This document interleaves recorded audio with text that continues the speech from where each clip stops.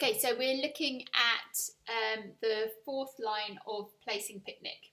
Although it's the last line on the page, it's not the last line of the piece because we have a DC al fine, which means that after we've played this fourth line, we go back to the beginning and then we stop where it says fine.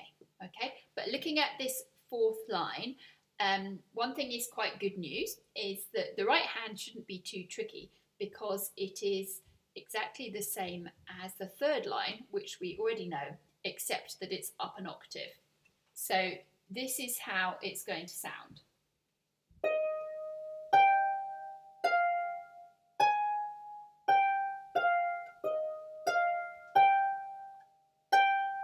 Now the thing to watch out for in that bit is obviously the placing. So this is all linked up and then everything's off. And then here we've got 1, 2, 3 on G, F and E flat. We play the thumb and the second finger, and then before we play the third finger, the 2 and the 1 go back on again, and then we come up from the bottom. So just that little bit again.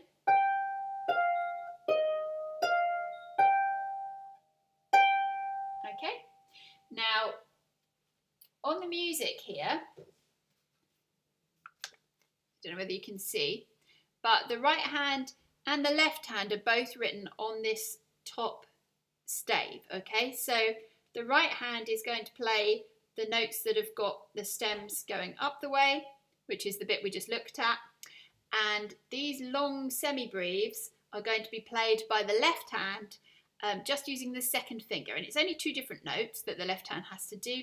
It's an E flat and then a B flat. That's the E flat above middle C, and then the B flat above that, and then another B flat, and then back down to the E flat again. So this is how the left hand is going to sound. So second finger, the E flat above middle C. 1, 2, 3, 4. 1, 2, 3, 4. 1, 2, 3, 4.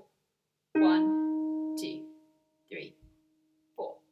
If we put them together, this is how it's going to sound.